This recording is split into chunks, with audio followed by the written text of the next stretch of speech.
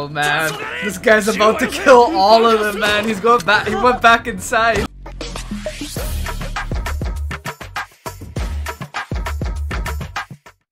Hello everybody, it's Seleviathan and we're back with another reaction today. Today we're starting up something new. We're starting up Spy Family. This was recommended to me by a friend of mine who said it was a very hilarious show with a lot of good tropes and everything with it. The synopsis sounded like it was something that I would enjoy, so definitely gonna just jump right into it. From what I heard, it was a series about two spies who were in a relationship or something, trying to kill each other or whatever, but they have a kid. So I really don't know what to expect with this, so we're just gonna get started and just jump right into it. Don't forget to like, share, and subscribe. Turn on notifications down below so you know when I upload next, and make sure you check out the Patreon link as well. Full uncut reactions of this anime, other TV shows and movies, and you know, other things, so definitely check it out. I also appreciate all the support that comes on there as well. But we're gonna get started with the reaction of Spy Family Episode 1. Let's go. 大使館まではどれくらいかね。おそらく20分程度かと。君、前。Bro, we're already starting with like murder and assassination? Seriously? The first 20 seconds? だが当局は東の極右政党による暗殺と見ている。彼に任せよう。うちで最も腕の立つエージェント、黄昏。Oh, their best agent. よくやった。これで奴を辞任に追い込める。次も頼んだぞ。おい。さあ、約束のものを渡してもらおうか。Yo, this man pulled the greatest scam on him, bro. Yo, he gave it to the wrong person. 世界各国が水面下で熾烈な情報戦を繰り広げていた時代、男は100の顔を使い分けながらその戦場を生き抜いていた。ねえねえロバート、私たちもいつか。カレン、僕たち別れよう。君の話には知性を感じない。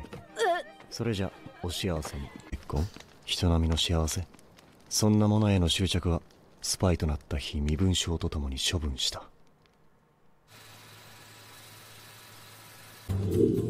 こんにちは、あるいはこんばんは、黄昏君。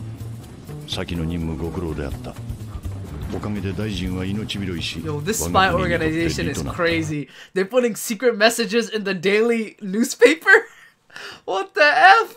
総裁ドノバン・デズモンド、東西平和を脅かす危険人物だ。子供をこの学校へ入学させ、懇親会へ潜入せよ。なお入学までの期限が迫っているため猶予は1週間とする。7日で子供を作れぞ。オペレーションストリックス、今次作戦が東西のひいては世界の平和を守る鍵となる。影なきいいだろう。名も顔も捨てたこの黄昏、子持ちの父だろうと演じてみせる。全てはより良き世界のために。ここに決めます。ではフォージャー様、こちらの書類にサインを。ロイド・フォージャー、職業精神科医。Wow, bro. This man had to use the last name Forger, and that's not gonna raise any suspicions from anybody. The fact that you're forging your whole life. 里親になりたい？環境だな。だが、アングラな施設ほど素性のあやふやな子が多く、経歴の改ざんに都合がいい。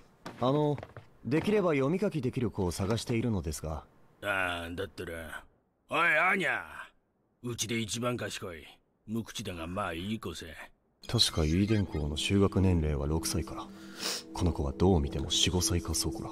6つ。お前6歳だったのか。いや、身長とかクロスワード、子供には難しすぎるんじゃないか。まあ俺にとっては子供のお遊びだがな。できたの？マジで？恐るべき知力。 Bro, she's like hella smart too. That's why this guy's like, yo, I found my kid, bro. I found it. I want that one. That one right there. I want that one. I want that one. This one? This one not here? You want this one? スパイミッションワクワク。少女は超能力者だった。被験体007。少女は人の心を読むことができた。 What? So this little kid knows exactly what he's planning and everything? いいか、アーニャ。今日からお前はうちの子になるが、周りの人たちには元々の親子だってことにする。わかったか？アーニャンチそうだ。テレビつけてもいいぞ。アーニャこれ好き。よりによってアーニャ音の出ないピストル欲しい。はいはい、売ってたらな。目立つことなくただただ普通を演じることこそスパイの真髄。片手が塞がれてはいざという時の敵襲に備えられんが仕方ない。敵。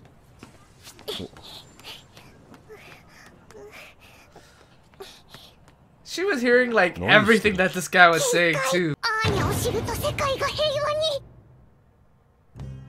アーニャピーナッツが好き。人参は嫌い。カリカリベーコン好き。ベーカリーはカリカリベーコンって意味じゃないぞ。こいつ実は頭良くない。クロスワードはまぐれ。 This guy does not understand what's going on right now, man. No! Don't send me back to the orphanage, please! Please, no! ダメだ。理解できん。この非合理的振る舞いを解読するためにはマニュアルが必要だ。世の親たちはこんな高難度ミッションをこなしているのか。将来のために自尊心を I think he's realizing, though, he needs to get a wife to kind of help deal with this kid.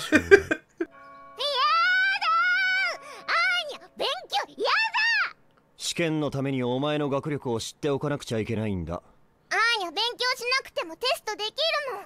他の人の心聞けば。 Oh, I think I actually completely blanked on the fact of how she was able to do the crossword. She was reading this guy's mind. I'm so stupid. 留守番してろ。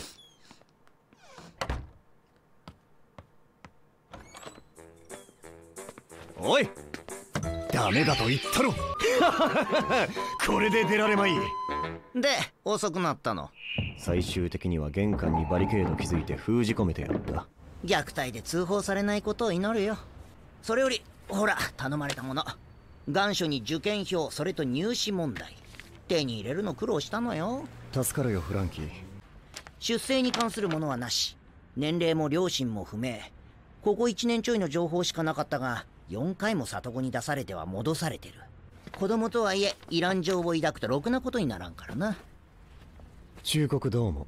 おい、お題 Don't you know, man? Spies don't pay for shit, yo. にゃ爆弾取り返したいのに。スパイ道具をいじられてはかなわんから鍵かけとこう。番号は61。爆弾。Bro, this is hella dangerous, bro. I don't know what this kid's about to find, man. 秘密通信。黄昏参上。西の組織が使ってる周波数です。あ、またお兄さんこちら。発信源の特性急げ。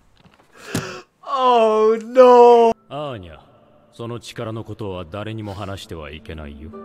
さあ、勉強の時間だよ、アーニャ。アーニャお絵かきしたい。泣いてる暇なんてないぞ。遊んでないで勉強だ。 Really, man? That's what they were doing to this like 4-year-old kid, bro. How is she supposed to understand any of that stuff?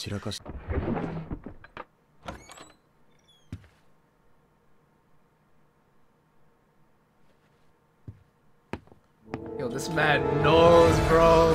He knows, bro. He knew. さらわれた。こいつらの仲間が何のために。すぐに探して。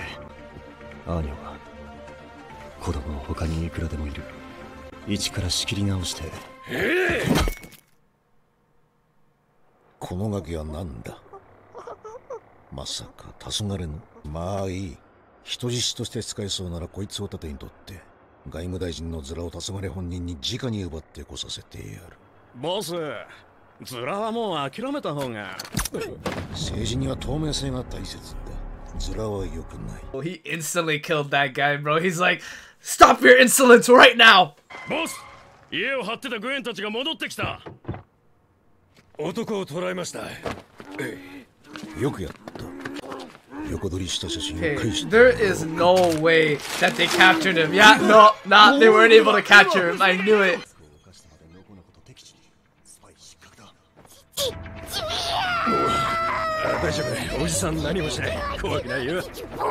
I'm glad he's still kind of having like some feelings for this little kid, and he's not just using her as like a mission tool. おじさんたち実はプロの鬼ごっこ集団。このまままっすぐ行って通りを右にずっと歩くと警察署がある。そこで警察の人にこれを渡したら君の勝ちだ。わかったか？これを見せればより良い孤児院に保護してもらえる。Oh, he's trying to get her away from him because of his dangerous life, bro. Because of his dangerous life, he doesn't want to put her in danger, man. そうだった。子供が泣かない世界。それを作りたくて俺はスパイになったんだ。引きずり出してその面さらして。トラップいつの間に。なんだこれ小麦粉。Bro, man, this guy's about to kill all of them, man. He's going back. He went back inside. Bro, he used the flour from his grocery trip, bro. That he used everything that he had. He used. What a very resourceful spy, man. Bro, this guy knows everything about his daughter, bro. Everything. I'm glad he's scaring him with this, because he definitely needs to be scared.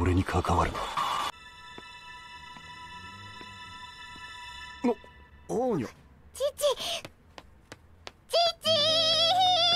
お前なんで？あ、いや、勝手に家出て何してんだ？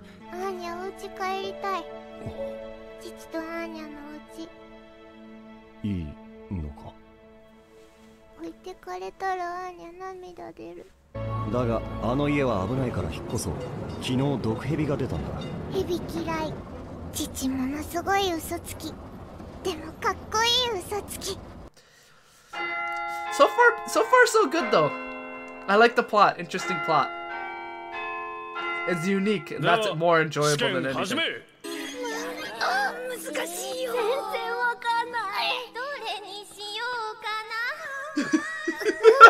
That one other kid, bro. Eeny, meeny, miny, mo. あった！合格だ！でかした！アーニャ偉い！偉い！気が抜けて溜まった疲労が。Bro, that's not fair at all, bro. She definitely 110% cheated on that chest, man. No integrity, Anya. No integrity at all. You got to have some integrity. Alright. So that was Spy Family Episode 1. Solid series, honestly. Note there's so many animes are very, very similar and have like a lot of the like unique tropes and things like that, but this definitely had a very, very different style type of plot. We meet Midnight, who is the spy here, who's shed his life, shed his name to become a spy who goes undercover, who is a master of disguise, of espionage and skills. Now his next mission was to basically adopt the kid, enroll the kid into the same school as his target, and then kill his target. But honestly, it was really solid. I like the twist that they did there, where they had Anya being a mind reader as well too, so she knows exactly what the hell is going on and what's happening, which is great, because I was thinking that the kid might be like out of the loop or something like that, but I like the fact that she's in the loop and she's not telling him, which makes it more hilarious, because I think there's gonna be a lot of different things that we're going to be seeing, and different types of situations that they're going to start getting into. Other than that, there was not much of the mother in the Spy Family yet, the female character yet, so I'm assuming we're going to meet her next episode. Honestly, pretty good, pretty solid episode. I like the last part there when he was fighting those enemies and things like that, showing us his moves and his protective style of working, you know, or being a protector. She got enrolled into the school. Obviously, she's a mind reader. She cheated the hell out of that test. Not fair. But honestly, who's gonna press her for that, right? Anyway, with that though, I think I will end the video here. I'll see you guys around. Take care and have a great day. Again, I appreciate all the support you guys give me for these reactions. This is a new reaction that's starting up, so any of the new viewers, welcome. But all the returning viewers, thanks for all the support. I will see you guys around. Bye.